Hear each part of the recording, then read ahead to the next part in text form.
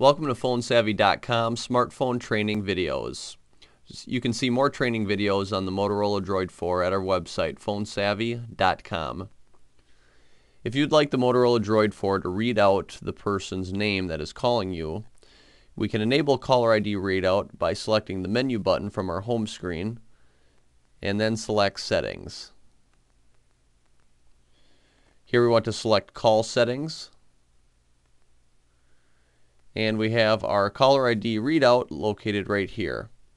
It's default set to ring only, but if we select caller ID then ring, it will state the person's name and then the phone will begin ringing. Or we can have it just repeat the person's name that is calling you. So just select which one you would like and it will change automatically.